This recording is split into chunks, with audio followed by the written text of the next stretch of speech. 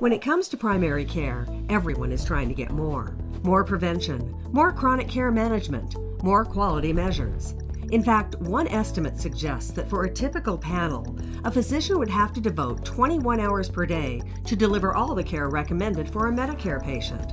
But since the only thing we can't get more of is hours in a day, the numbers don't work. Medicare has created a revenue stream by paying for prevention and care management. But in order to make the numbers work, health systems need to change their current business models and find ways to use physicians' time more efficiently. For example, let's look at an annual wellness visit, which typically takes about an hour. Medicare will pay out $125 for this appointment. But if a physician provides all of the care, they're using about $150 worth of time. These numbers just don't add up. But if most of that appointment is spent with a nurse or medical assistant with only 5 minutes of physician time, a typical clinic can realize a profit margin of $50 on every wellness visit. Obviously, this is only effective if the staff is well trained and the daily huddle is well prepared. But when it works, the results are outstanding. Better patient care, an increased ability for physicians to care for patients, and more revenue for the practice. This synergy is what a Caravan Health accountable care organization is all about. Our model promotes a team-based approach that keeps physicians, clinicians, and office staff working together to effectively manage each patient's health. And our results speak for themselves. 73% of our physicians say the ACO has helped improve the quality of care, and 77% agree that adding a population health nurse has increased their capacity to support patients with complex conditions. Best of all, by successfully increasing the number of annual wellness visits you perform, you can reduce total healthcare costs by up to 6% and generate a significant increase in revenue at the same time. Everyone might be trying to get more from their healthcare, but with Caravan, we can help you deliver. With Caravan Health, now the numbers work. Back to another episode of MedTech Trends. I'm your host, Dorian. So today we have with us Tim Gronniger, who is the CEO of Caravan Health. Now, Tim joined Caravan in 2017 as the Senior Vice President for Strategy and Development, and he later became the President in 2018, and of course, he's currently serving as CEO. Now, in these roles, he oversaw the company's delivery and operations, as well as marketing and its strategic growth plan. He's also the former Chief of Staff and Director of Delivery System Reform at CMS, where he led the agency's work on drug spending, significant elements of the agency's implementation of new physician payment system created by the Medicare Access and CHIP Reauthorization Act of 2015, as well as the creation of new payment models. He was also the Senior Advisor for Health Care Policy at the White House Domestic Policy Council, where he was responsible for coordinating administration activities in healthcare delivery system reform. Before joining DPC, he was a senior professional staff member for Ranking Member Henry Waxman at the House Committee on Energy and Commerce, where he was responsible for drafting and developing elements of the Affordable Care Act. So welcome, Tim. Thanks so much for joining us this afternoon. Glad to have you with us here today. Thanks for having me. I'm excited to be here. Awesome. So I really wanted to dive into the affordable or accountable care organization, which is a type of program that was developed by CMS. And Caravan Health is, of course, one of the leading sort of models of the ACO type, if you will. It's had huge successes. It has a long history as well. I can't think of a better person to sort of get into this model and how it works, what it's all about than yourself. And I wanted to start off with, coming from a background where you were working at CMS. What was the shift like going from CMS into sort of a more private kind of sector setting? Were there any surprises or consistencies between what you anticipated sort of building the ACO model at CMS versus what it's like bringing on new clients now as end users? Yeah, it's a great question, and there were of course a lot of differences working when you have the resources and reach of the federal government available, not at your disposal, at the public's disposal, but at the reach and ability to touch the healthcare system in such significant ways at CMS, the $1 trillion agency that nobody's heard of course. the efforts that we went to in partnership across HHS and with the private sector at the time to create new payment models like accountable care organizations that step away and attempt to leap away from fee-for-service payment models. There were a lot of changes for me going to the private sector, and I embraced those. And Caravan was a great fit for me because we had an innovative founder and CEO at that time, and Lynn Barr, who had stitched together this concept of an accountable care organization that is composed of providers who are not owned by one another, who are not in employment relationships with one another, but are working together towards common ends of managing the total costs of care and improving the quality and experience of care that they're providing to their patients. And so for me, it was a difference between creating a favorable environment and allowing business models to be created that can be organized around total costs and total quality, and then actually doing it in partnership with providers all around the country. So it's been an exhilarating process, and one in which I learned something every day. Now, it's funny you mentioned that CMS is this $1 trillion organization that not a lot of people sort of know is really working hard in the background. I almost feel, as I was doing my research on ACOs, I would draw almost a parallel in the sense that ACOs have been around for a long time. At least 10 years, possibly 20 or more, and I think they're also related to the older concept of HMOs. As far as my understanding goes, but at the same time, are people really aware of ACOs working in the background? And there's been a huge growth in ACOs. There are hundreds of these. Not all are created equal, of course, and we'll get into that.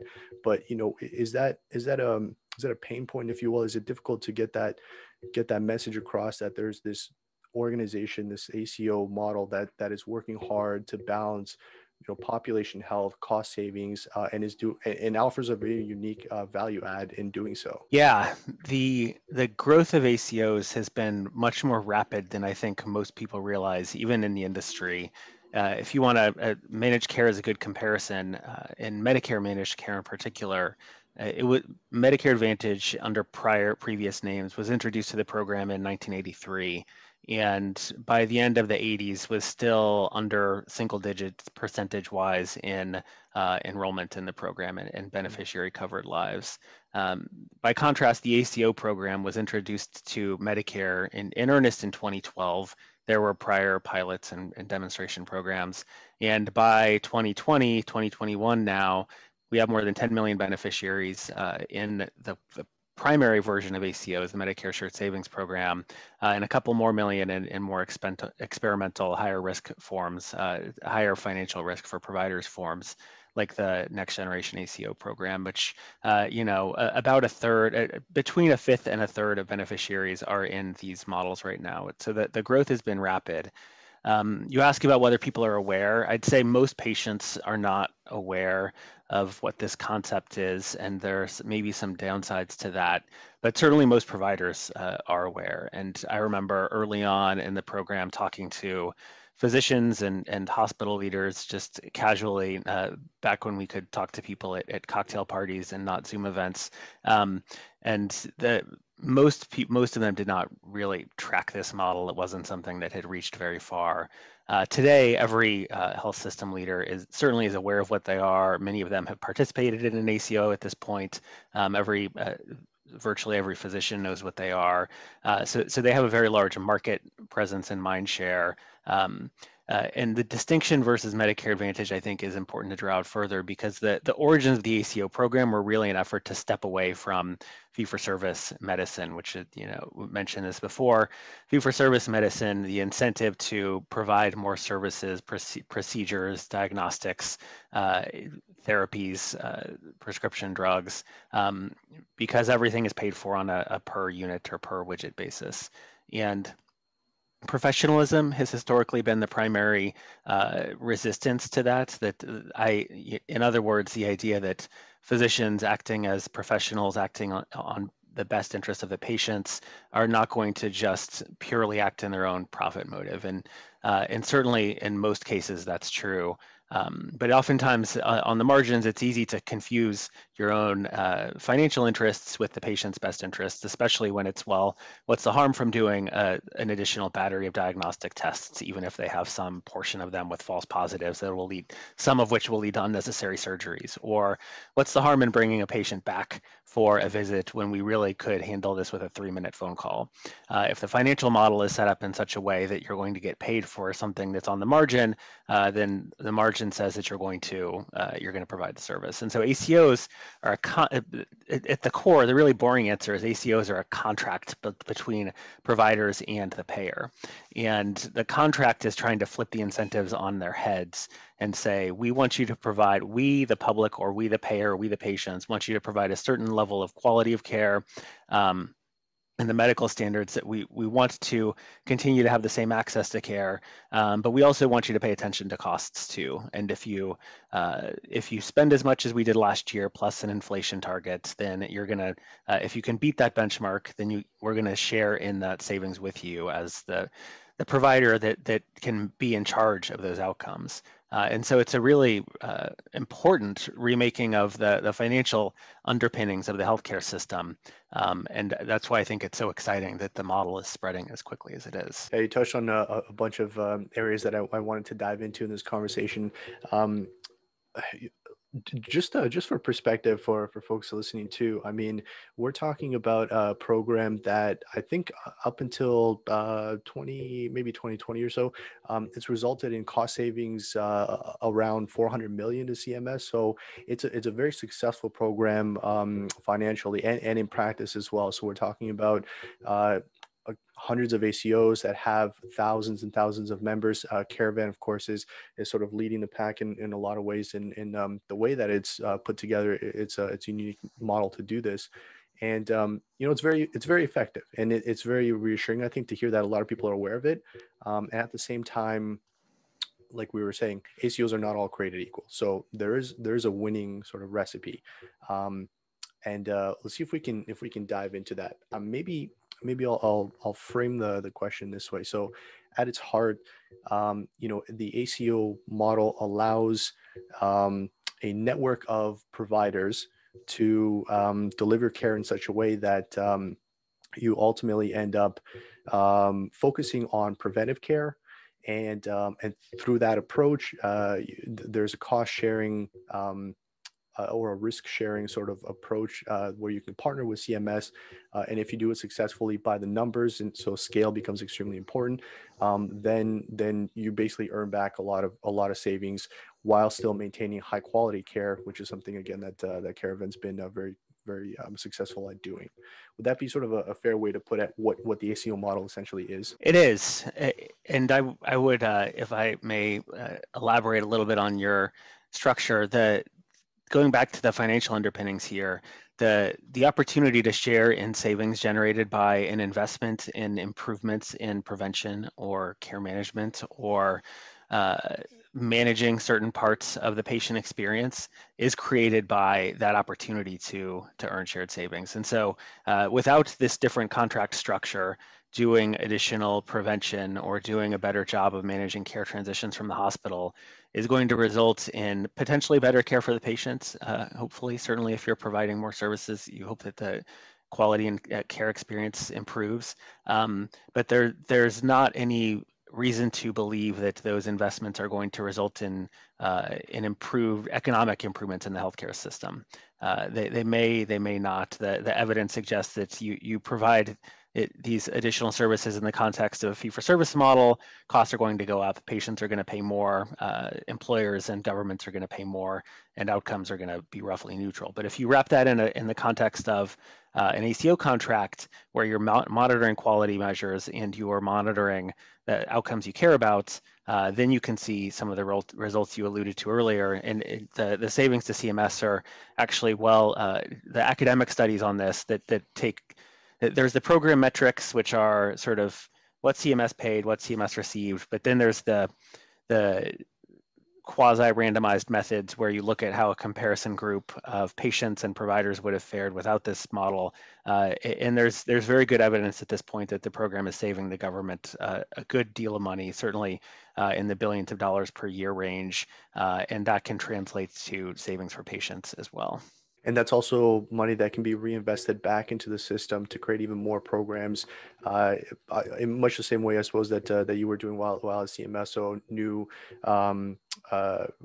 payment models, new ways of delivering care. So it's essentially reinvested back into the system. So it seems like a win-win, I think, all around. What if we can get a little bit more into how Caravan itself works, and maybe one of the questions that I was really interested in is, where does the name Caravan come from, and then we'll dive into some of the ways that Caravan thinks about this ACO model. Yeah, this is deep Caravan lore here. So this was prior to my time at the company, so I'm going off of what I've been told. But this story has been checked out by a couple of different sources and folks who were there.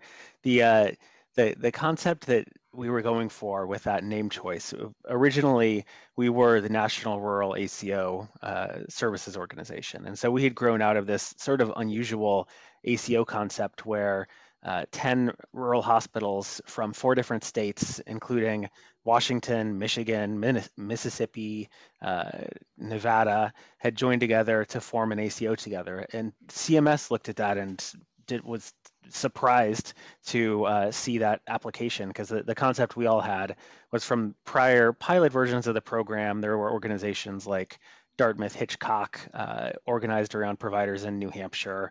We all sort of figured, okay, it's physician groups in a region and people that they know come into the model as an ACO. But if you look at the program rules, this concept was allowed, and Caravan predecessor and a few others had done this, and primarily rural providers needed to do it because they were all far too small to form their own, and their near neighbors weren't interested, and so they needed to work across state lines and they needed to work nationally. So from the beginning, Caravan was organized as what we now call collaborative ACOs, where we have this non-owned, non-employment relationship among the members, and we needed an organization to provide the shared services, provide the training, provide the analytics to support success in the model. And Caravan grew out of that as the services organization, and wanted to bring in the concept of making progress together over time. And so Caravan as a way of traveling, of course, is a collaborative effort, and is an effort to share work and share resources. And that's where the name Caravan came from. Caravan also, like you mentioned, has its roots in a rural setting, and by Lynn Barr, I believe, who's also still serving Caravan in as a chairman or chairwoman. And it's really interesting because I think maybe one of the, I won't say criticisms, but one of the points of resistance, if you will, that people have had about the ACO model is that it's very difficult to make it work in a rural setting.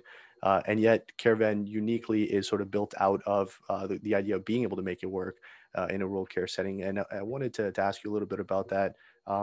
As I understand it, part of the Caravan model, the formula that makes it work, is that there has to be scale. And the way to do that is to get a lot of people to participate within the ACO. Does the same sort of thing apply to an ACO in a rural setting as an urban setting, a big city setting? Yeah, absolutely. And you said in that question a few times that what does it take to make it work? And one of my favorite econometrics professors in grad school said something like 90% of doing the work is doing the work, and by which I think he means of rolling up your sleeves and digging in to just figure things out. And that's what the early Caravan did. That's what we still do. It's actually our logo now. Now the numbers work. We've really built around a business model focus where we go in and help our clients figure out how to make a sustainable business model out of this. Because you're right, it's not easy. Certainly, one of the things that we've discovered over time is that scale is a necessary but not sufficient requirement for success. So you can't be successful in a risk-bearing contract as a 5,000 life ACO. The random variation is going to kill you. The confidence interval on an ACO that size is like 9%, the 95% confidence interval, and you're trying to save 2, 3, 4, 5% per year, right? So if you save 5%, you're doing great work, but the random noise might take you to show you that you're losing by 4%, right? And you might even write a check someday. So there's the need to be in a large enough ACO, but then everyone in that ACO needs to be doing the right investment in prevention and staffing their teams appropriately. They need to be managing their high risk patients effectively. They need to be documenting and coding effectively. So the figuring out the tools to get the work done in a very strained work environment of physician practices where they all almost everywhere you go feel under-resourced and are low on time because we've put a lot on the plate for physicians, especially primary care physicians. They have more demands on their time than they could possibly meet. And that's why we have to spend a lot of time with them getting their staff straight, getting people to take work off of their plates so that they can use their time most efficiently. Building on this idea of a collaborative effort that's really necessary to make this work. Caravan, I believe, has and maybe the stats are a little bit updated now, but 26,000 plus providers, 600,000 lives covered, and I imagine a lot of that is providers in competing healthcare systems. And let me know if that's not accurate. But how do you get people to work together? I mean, it's for the common good for sure. But how do you get people to sort of work together and not butt heads to go through this system? Yeah, we have mostly managed to avoid direct competitors working together, and there's a lot of reasons to prefer that. We mainly around data sharing and the difficulties that you run into if you are in rooms frequently with competitors. But it comes up more the more clients we add, certainly. So it is possible to work with competitors in our model, and we have seen it done successfully. The hard part is that there is just a lot of different actors in any successful model here. There's a need to get system buy-in. There's a need to get clinic buy-in. There's a number of technical factors that you have to work through with IT staff and quality reporting staff and compliance and all of that before you even get to redesigning primary care workflows. So that's really where we've developed our best use cases and our best models. And the proof of concept of that, and it was in 2018 that we started really bringing our client. We had 38 ACOs at the time, and we started collapsing them to larger and larger ACOs because we were saving 3% for the government on average, which should have generated about 1.5% in shared savings payments for our clients. But because of this small ACO problem, many of them were not meeting their minimum thresholds. The minimum threshold goes down the larger you get, and the reliability, the precision of the estimates goes up. So we're now managing with our partners about 12 ACOs in 2020 last year. And since we've created these large national collaboratives, we had a 240,000 life single ACO with 129 health systems in it in 2019, and then similar arrangements in 2020. Our clients are going to be receiving $120 million in shared savings payments on the basis of those 2 years, 2019 and projected for 2020, 73% in 2019, 86% in 2020. That's against national averages of about 50%. So the collaborative approach and managing that scale while all of the participants are doing the work and are accountable to each other and to us is producing the results that we drew up on a whiteboard in 2018. I also read from a couple of the news releases. So 2019 was, you mentioned, a really important year. I think part of the strategy to build out this huge collaborative ACO was to try to approach state level medical organizations, if I read that correctly. So that obviously would help with getting people on board and agreeing and all pointing in the same direction. I wonder if you can speak to that a little bit. How, was there a strategy you guys kind of used to approach the medical organization? We've had a lot of good partnership with state medical associations, state hospital associations, rural health associations, and health offices. Every state has a state office of rural health. And for us, it's a combination of knowledge sharing and networking that's beneficial there. Oftentimes, those are trusted advisors in a state, and so we've developed a partnership with the Florida Hospital Association, for instance, where we do webinars with them. We stay in touch with them and their membership, and trade notes on upcoming CMS initiatives, for instance. We've also had some more formal partnerships and formal relationships, like with the Stratum Med IPA, which is an IPA out of Illinois that has provider partnership clients all over the Pacific Northwest as well.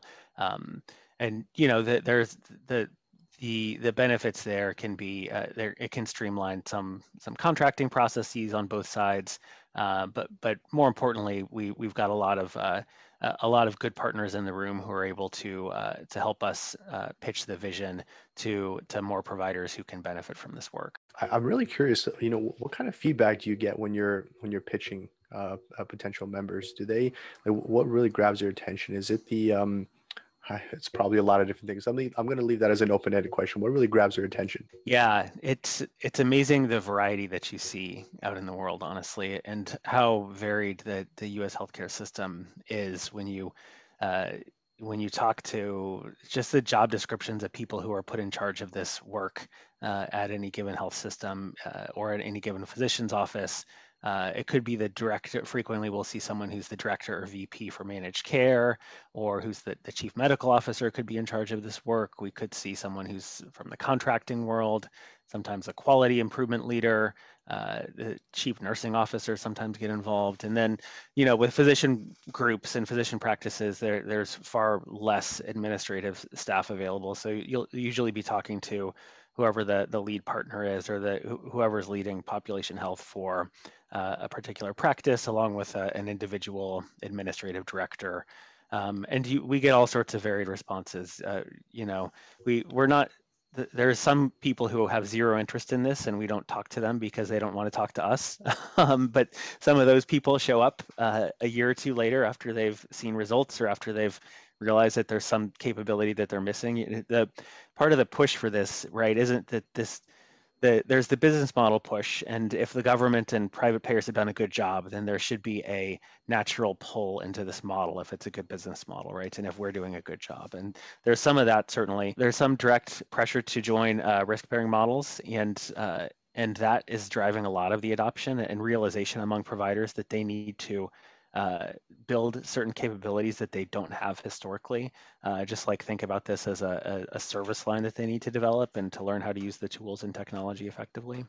So, and then there's a whole bunch, one dynamic you see is there's frequently, especially in systems with complicated decision-making structures, which is almost all healthcare organizations of any size, you see the dynamic where there are champions and detractors, right? And frequently, but not always, it's the chief financial officer who's asking the tough questions, and appropriately so. That there's a lot of waste in healthcare, and there's a lot of projects with good ideas that don't have solid financial foundations, right? And so the model needs to be tested, and it needs to generate a return, and that's part of the reasoning behind how we've organized ourselves to be able to help our clients see a return, not just hope for a return with shared savings 2 or 3 years from now, but begin to generate new population health revenues in the near term, to generate new revenues from improvements in their 340B operations,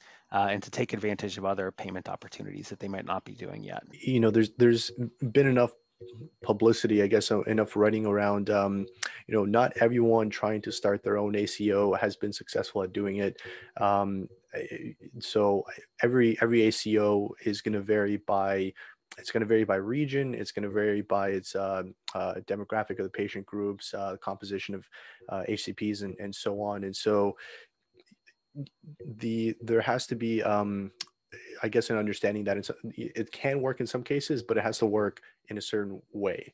And so maybe that has to be, there's like an education piece that has to go along with bringing people on board. And I found that really an interesting statistic, something like at least 100 have not really been all that successful in implementing the ACO model. Depending on how you look at it, I wouldn't say that an ACO or a provider that goes into an ACO that doesn't generate shared saving the first year, it doesn't make them a failure per se.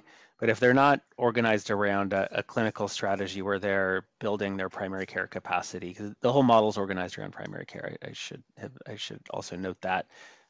If it's not a model that is organized in a way that has shown at this point to have some chance of success, really managing effectively very high cost patients, really going after a post-acute care optimization strategy. There's a couple of other common practices that has a data infrastructure that is going to provide insight into how their patients are doing over time and how their organization is trending. Especially early on, there were plenty of failures of just lack of understanding of how hard the work was going to be, and so that's probably improved as the industry has adopted some standard best practices, but there's still a lot of variation in how systems approach this work, and a lot of strengths and weaknesses that every system brings, right? That they need to address as they go in, because in most organizations, there's a fair amount of culture change required here, and buy-in both at the administrative level and on the clinical level is really important for success. Yeah, that's almost a point that I would want to reiterate, that it does it does require a lot of work. You have to get buy-in from a lot of stakeholders because there's quite a bit of a shift that would have to happen. This is also a nice segue, I think, into some of the things that makes Caravan Health really unique, because we've been talking about the concept of an ACO and the fact that this is a very good economic model if you can get the numbers right. But what Caravan Health offers is actually, as I understand it, it's a suite of solutions. I mean, there's an entire ecosystem that goes around supporting members to actually join an ACO model, and part of that is the technology, telehealth services. There's also a big education component that you help your members with. There's an analytics platform, and that's just scratching the surface. So I wanted to dive into that a little bit in terms of like the population health sort of approach. I think a big part of that has to do with it really enabling nurses, nurse practitioners, other healthcare providers to really practice population health, which is part of their training anyways, much more so than they would in a typical sort of fee-for-service type model, where everything is really focused on acute care, getting patients out the door, volume, that sort of thing. It's really interesting. And part of that, I believe Caravan really also supports with training programs to actually help HCPs actually get on board with how to use this approach, as opposed to going back to the traditional acute care sort of approach. And I wonder if you can speak a little bit to that, the focus on getting nurses to do more of that prevention. You hit on a lot of important pieces of the model, so thanks for teeing that up. I barely need to add anything. So just to illustrate how we approach the work, we think it's really important for practices and health systems to get organized around the business model, like I mentioned. And for us, that starts with an enhanced primary care model. So we'll go in and do an assessment of their primary care population health capabilities, what sort of staff resources in particular they have, what their IT situation is, and go through that, check off a needs assessment. And generally, we're going to need them to identify nurse care managers or hire new nurses for any primary care practice that has more than 3 physicians working there. And then we're going to need to go through with them. We're going to need to train that nurse on population health skills, behavioral interviewing, health coaching, managing patients who are not in your office, keeping track of data in new ways, coding opportunities, billing for preventive care. So we put a big emphasis on really effective annual wellness visits to identify any gaps in care that patients are experiencing, to head off likely future incidents for higher risk patients, and to close documentation gaps at the same time, which are really important to identify in an ACO. And that stuff, it requires a fair amount of training and materials and just hand-holding to get these programs up and running. And as our clients demonstrate capabilities with that, with new ways of offering access to care for their patients, we then help them with the next initiative. Right, there's no standing still. There's always ways to improve, and the work starts with primary care, but then reaches to other parts of the health system as well. The tools we will bring certainly will bring technology, and we will work with their EMRs to pull out relevant clinical data to power those insights and workflows I described. We will provide to them tools that will help their nursing staff do their jobs and streamline their time. Right, there are a number of barriers to effective care management that we help our clients work through. We offer patient messaging applications if they don't have something that they're happy with through their EMR. We help them keep track of the nurse's time so that they can bill for it appropriately. And then we've been adding ancillary and additional services here as well. Most of our clients are 340B covered entities, which is this obscure part of the Public Health Service Act that allows safety net providers, rural providers, federally qualified health centers to access very large discounts on prescription drug pricing. There are very big gaps in claiming rate relative to eligibility to claim rate. Like 80% of eligible claims don't go claimed. And so we're helping our clients figure that out as well. And we try to be a partner and take risk sharing with them as well. So we try to be a partner in all of the important moving pieces here, and that involvement for us is really key to the success of the enterprise. I definitely wanted to come back to the 340B initiatives that you work with your members about, and how that might evolve going forward. One of the other things that I saw that Caravan offers is this analytics and reporting and monitoring platform. Some of the data that goes into that is actually collaborative data or pool data from all the members. So again, really kudos for being able to pool everything together and get everyone working together on that. I'm wondering, was that built in-house? And is there a unique case study that you can think of that you might be able to share to sort of show how that kind of data could be leveraged? So you mentioned 340B. I imagine that it can help with identifying cost savings there. The annual wellness visits is another important example that could come out of using that analytics platform. Does anything else come to mind? Yeah, so the data that you're describing comes from Medicare claims, or for health payment claims, and it's a very robust and important data set for value-based operations. And historically, and still to this day for non-ACO members, this data isn't available to providers, which has been a long run problem for the Medicare program.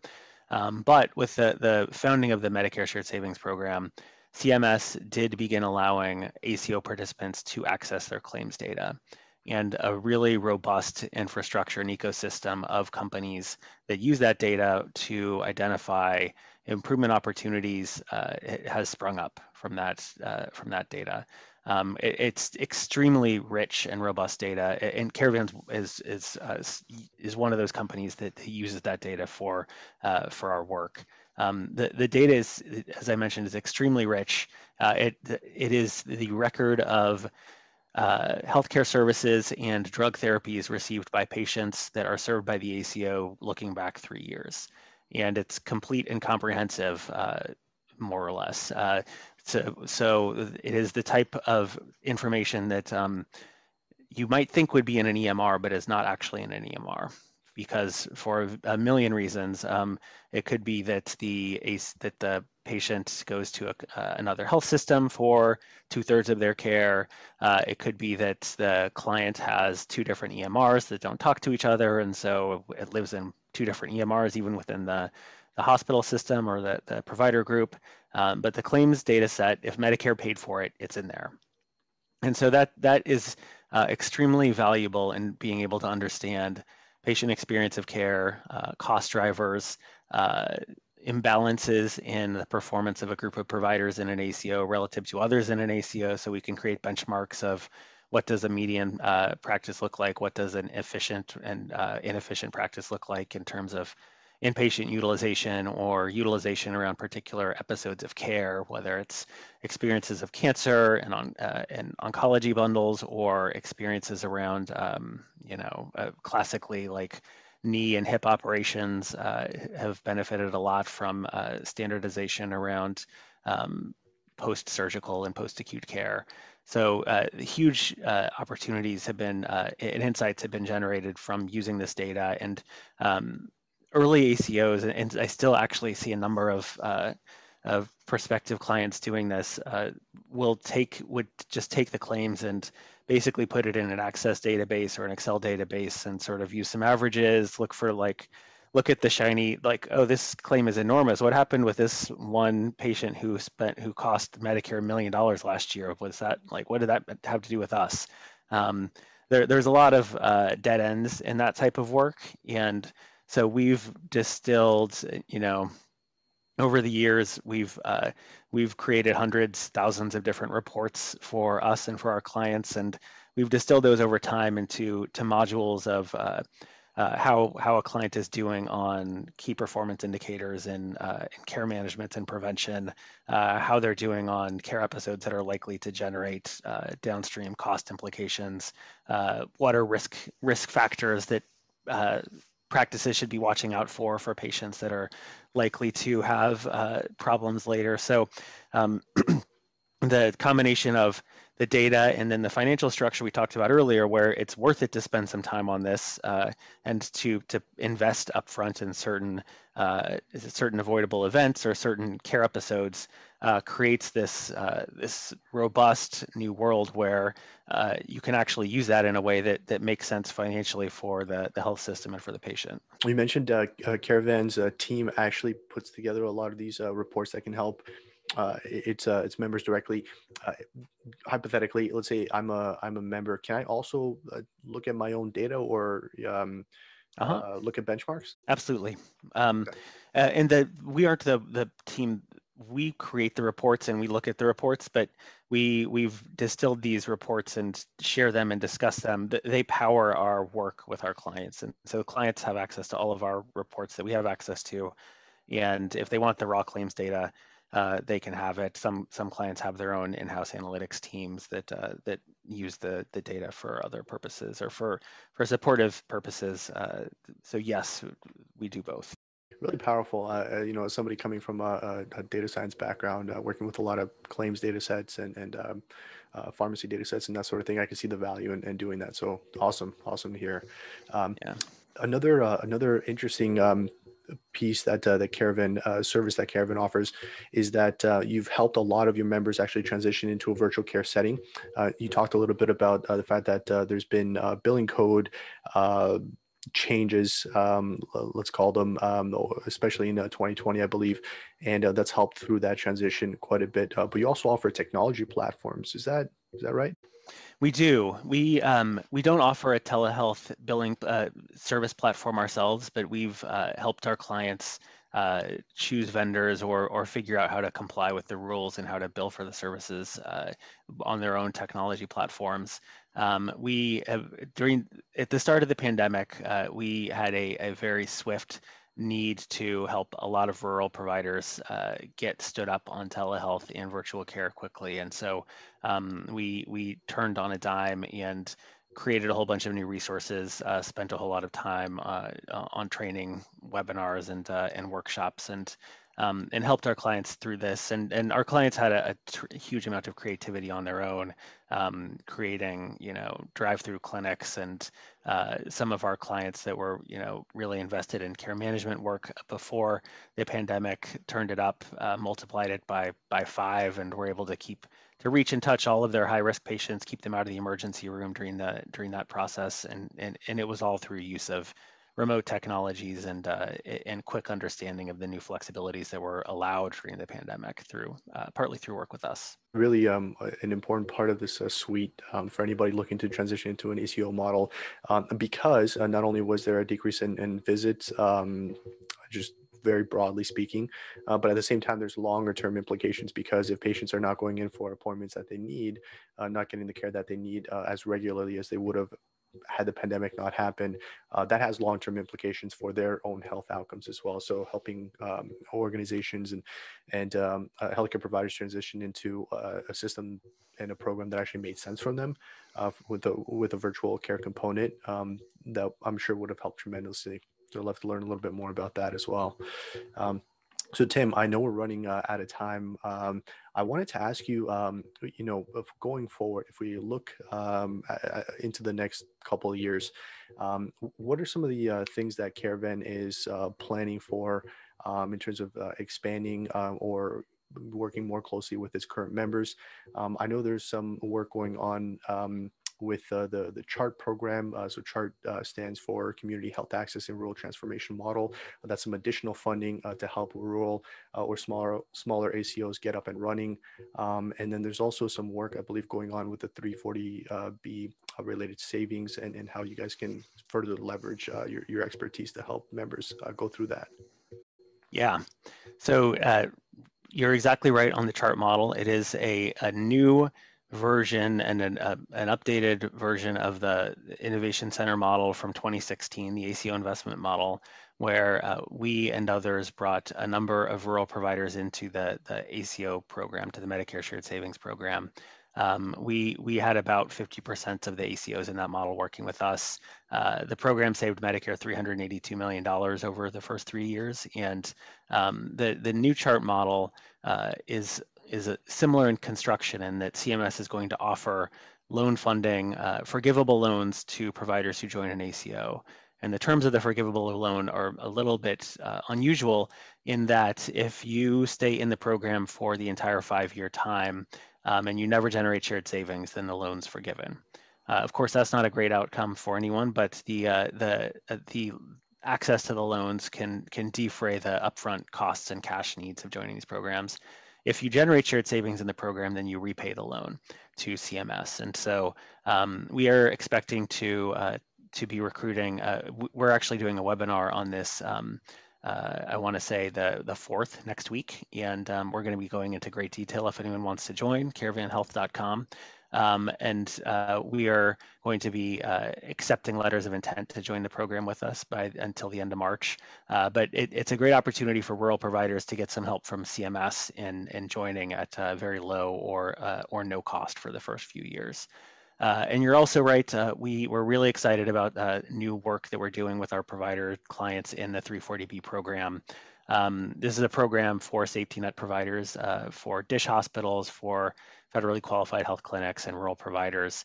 And the program in general, it has most providers are not accessing most of what they're entitled to under the law. And we are able to help them both document and manage the patients that are using these prescriptions, and help them implement programs where they are continuing. Many of the most expensive patients involved here are also not being managed well in their handoff to specialists. And so the combination of the ACO workflows of putting in place better management of coordination between different specialists in the healthcare system, transitions of care, along with the insights around where they're missing those, the opportunities to claim those, is a really big opportunity for most 340B covered entities. And so we're very excited to help our clients with that now too. Awesome. I'm definitely looking forward to hearing more about that, and also other interesting things happening with Caravan Health and supporting its current members. So, Tim, thanks so much for joining us today. Really had an interesting time hearing a lot more about the ACO model, and hopefully we can get the word out on how a lot of healthcare providers can actually benefit from this model, and also how a lot of patients can benefit from it, because ultimately this is a program that's aimed to help population health, as well as generate shared savings. So really interesting to hear about this. I loved our conversation, and we look forward to hearing a lot more about Caravan and ACO going forward. It's great talking to you, Dorian. I really enjoyed it. Thank you. Thanks so much. All the best.